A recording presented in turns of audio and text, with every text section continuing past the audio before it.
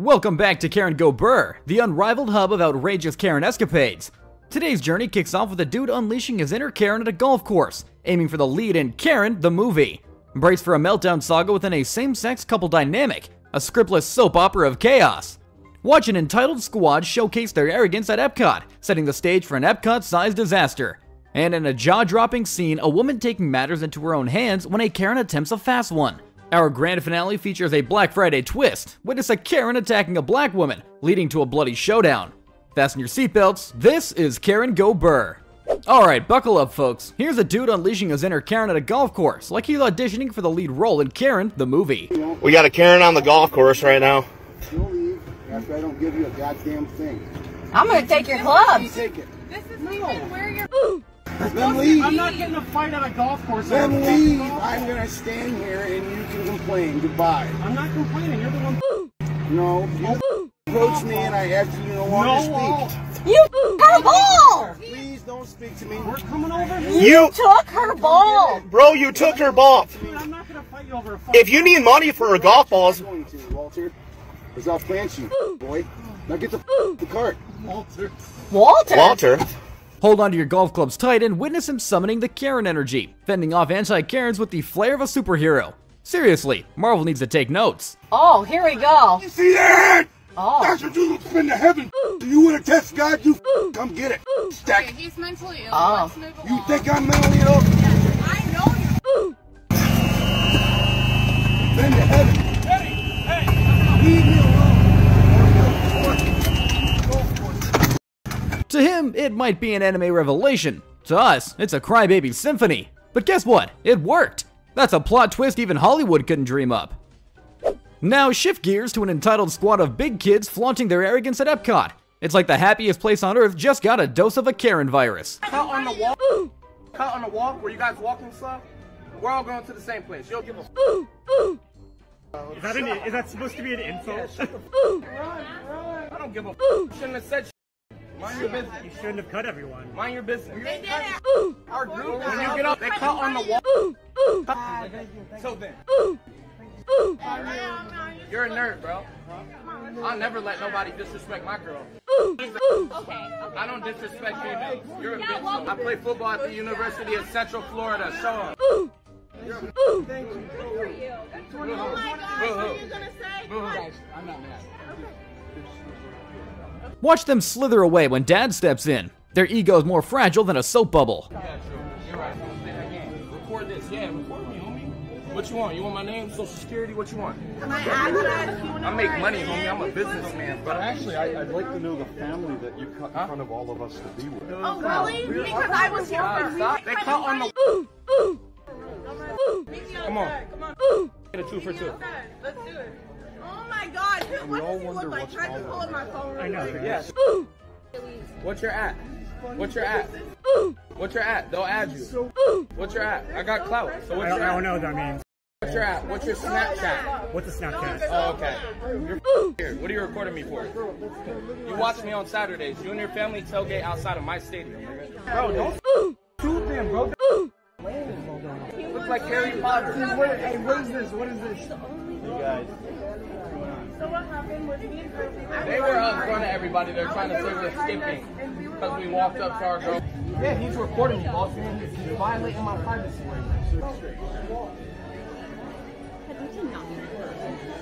I hope they're getting kicked off.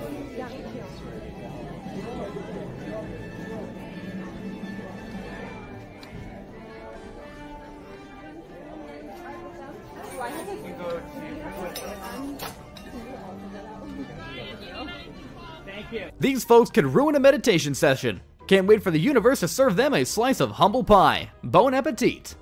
Get ready for the next act. A loud Karen at Dunkin' drive-thru sporting an accent that makes her sound like the queen of the countryside. Enjoy the twang, y'all. Was the one that was taking my order.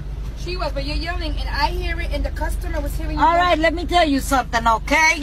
First of all, when I was talking low, you guys could not understand the doggone word that I was saying. And then when I'm yelling or screaming, y'all are saying that I'm yelling. No, I was just talking loud. Where is the manager? Then Who the hell is supervising y'all? Okay, you're the supervisor. Where does it say on your badge that you're the supervisor? There's no supervisor. They tell me to run the floor and I do that. You're running the floor. That accent and volume combo, it's like trying to argue with a hurricane. Impossible, and honestly, not even worth it. You were speaking with me. After you were yelling at her, I had took over and I tried talking to you, trying to hear you and understand. I don't understand why you guys say that I'm screaming. Okay. It's not my problem that your speakers are broken.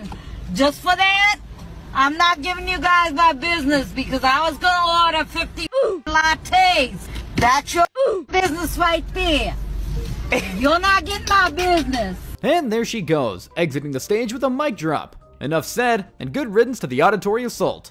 Prepare for the next spectacle, a meltdown from the depths of a same-sex couple dynamic. It's like a soap opera, but with less script and more chaos. Because you're not going to make a fight and see your girls. I'm good, Chef. Remember your girls. I'm good, Chef. You don't care about girls? Hello, everybody. Dustin. American Airlines. Sober. Start. Here we go. Dustin, here. I'm not kidding. You don't care about the girls? So I want to tell you about Shelby and Dolly. Shelby and Dolly. No warnings or partner assertions seem to put the brakes on this volcanic eruption of frustration. It's like a Shakespearean tragedy, but with more expletives. Shelby and Dolly. Remember them. I'm going to do it for you. Shelby and Dolly. That's it. Shelby and Dolly. Remember. Remember them. Shelby and Dolly. Remember them. Really, look, I have much respect for dogs. Stop! Hush! Line me up! Line me up! Come on, guys, line me up! We'd pay top dollar for a front row seat to witness more of this guy's outrage. There's something hilariously captivating about his meltdown, isn't there? Next up, we have the Grand Dame of Entitlement at a Washington supermarket, demanding everyone clear the aisle as if she's auditioning for Karen's Got Talent. I know.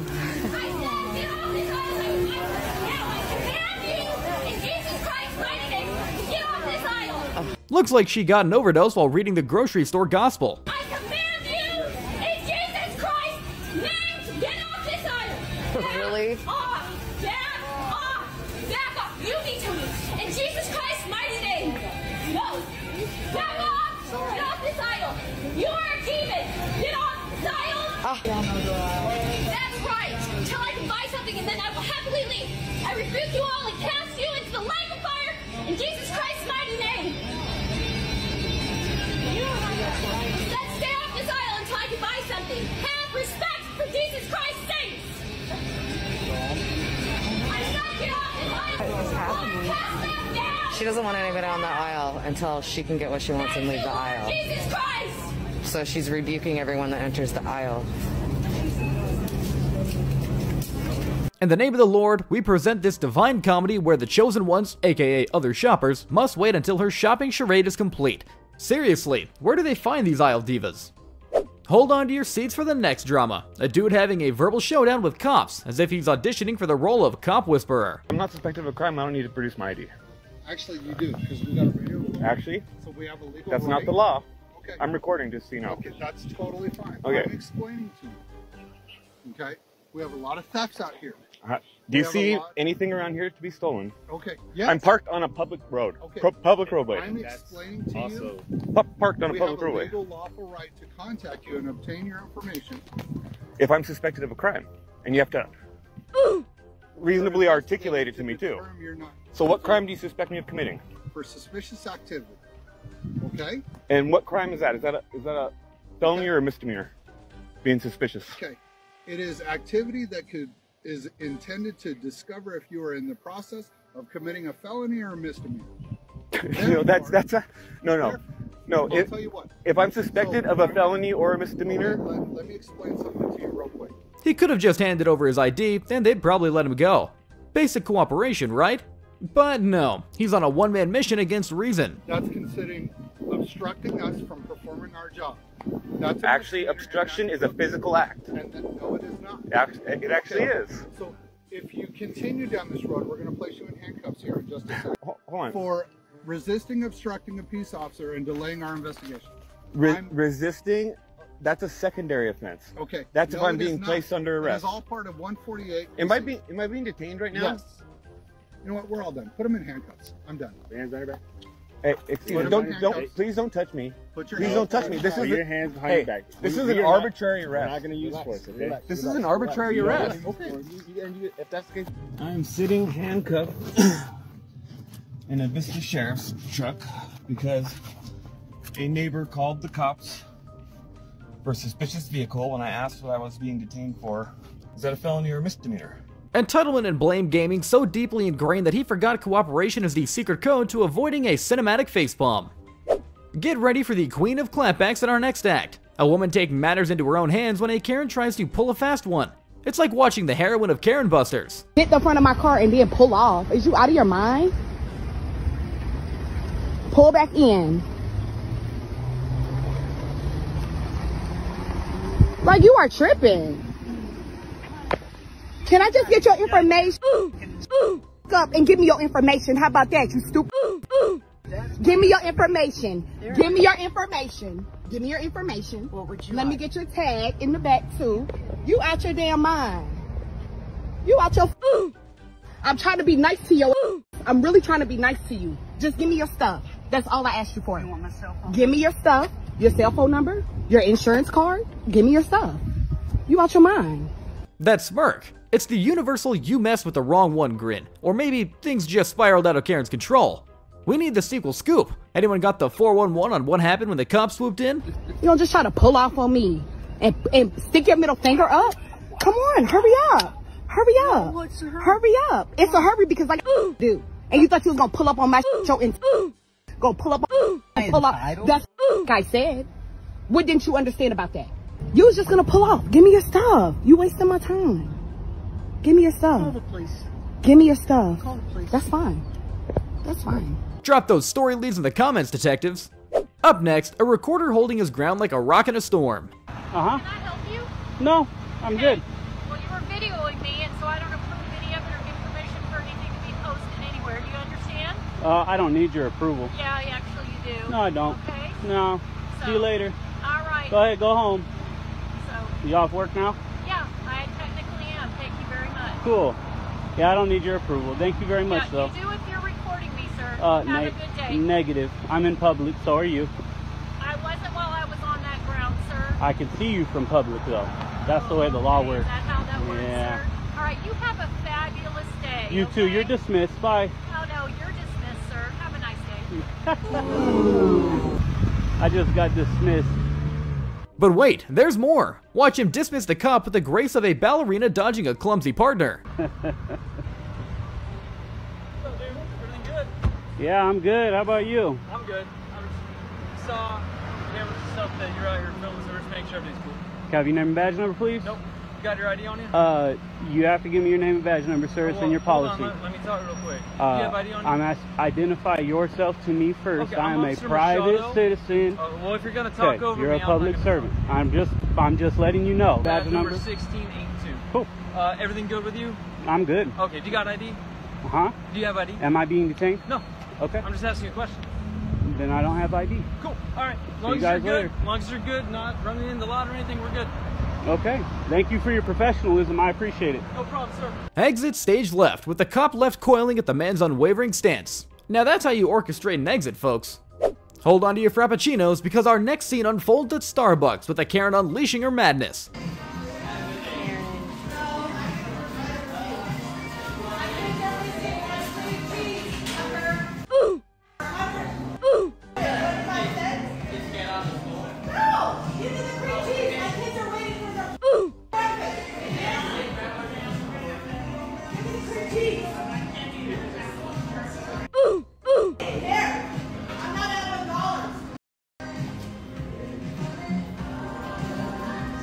Karen's kid steps in like a peacekeeping hero, trying to control the madness and prevent his mom from etching her name in the Starbucks Hall of Shame.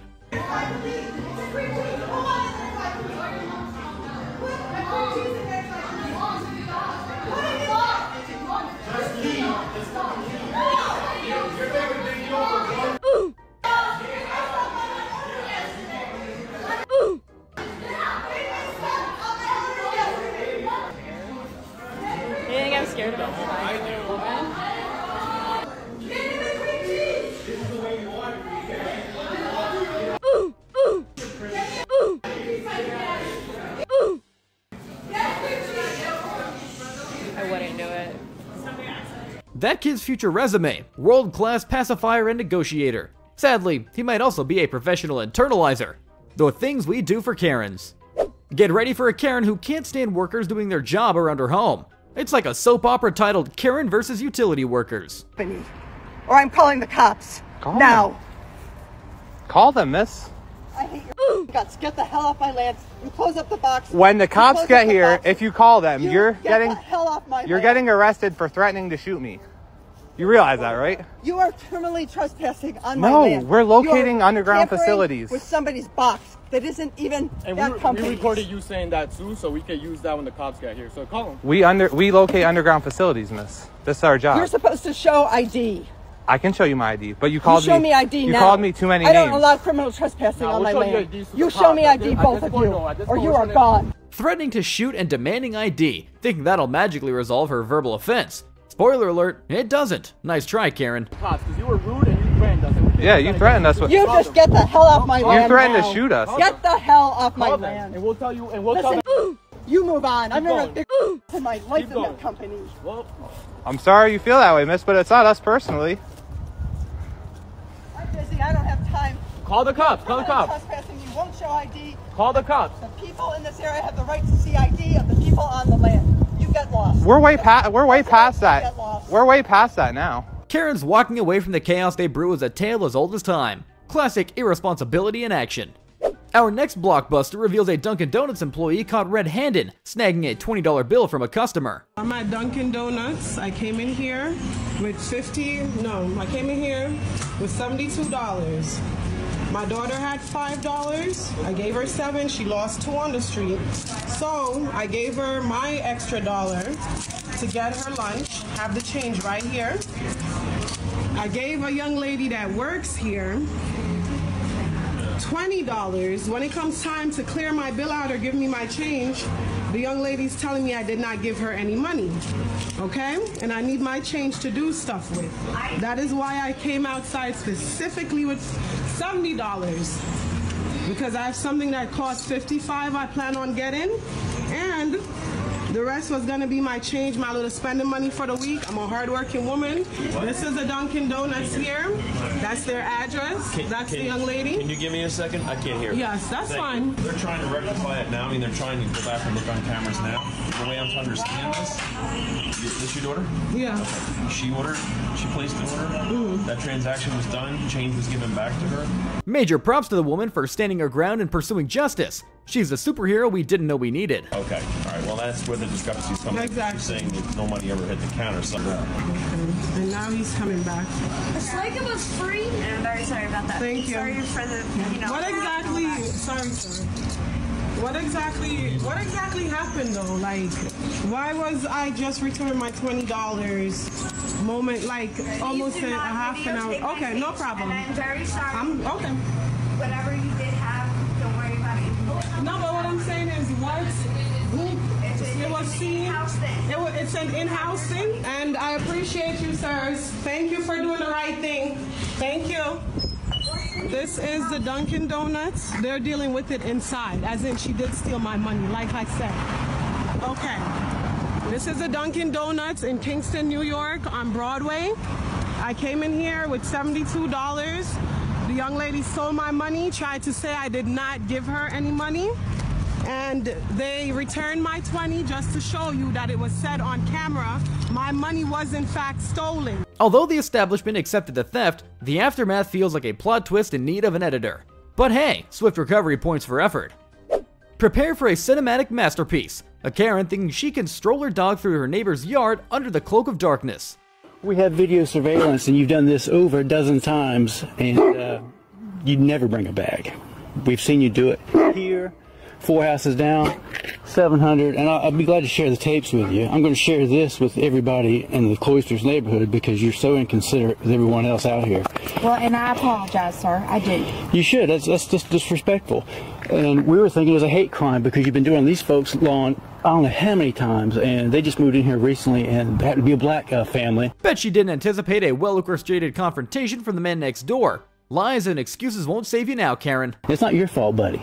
It's your fault, and that's not nice. I apologize. Well, we'd appreciate you not doing it anymore. And I will. We know where you live because we're going to deliver it all back to you. We've been doing this. We're looking at you for weeks now, just so we could. And I'm recording it because I want to make sure you don't say I said something I didn't say. That's fine. I don't have a problem with that at all. Well, I think it's disgraceful to do that to anybody. And like I said, all I can do is apologize, and that's what I do. And I'm certainly sorry. Okay. I appreciate you get some bags from now on. All right, I will. Thank you. Yeah, just because you do it at 4:30 in the morning doesn't give you a right to... Watch a Karen coil like a slinky with a broken spring, helpless in the face of her deception unraveling. Popcorn, anyone? And now, the grand finale, featuring a Black Friday Karen throwing down harder than the deals they're hunting. Oh my god. Ooh. Ooh. I told you not to get it right. Ooh. Hey. Ooh. Ooh. Yeah. Ooh.